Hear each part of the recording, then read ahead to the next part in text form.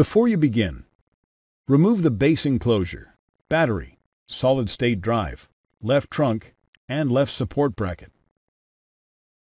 Removal. Carefully disconnect the fan cable from its connector on the system board. Remove the two 4.5 mm P1 Phillips head screws that secure the fan to the top cover. Lift the fan off of the alignment pins on the top cover. Slide it out from under the heatsink and remove. Replacement. Tow the fan under the heatsink and lower it onto the alignment pins on the top cover. Replace the two 4.5 mm P1 Phillips head screws that secure the fan to the top cover. Connect the fan cable to its connector on the system board.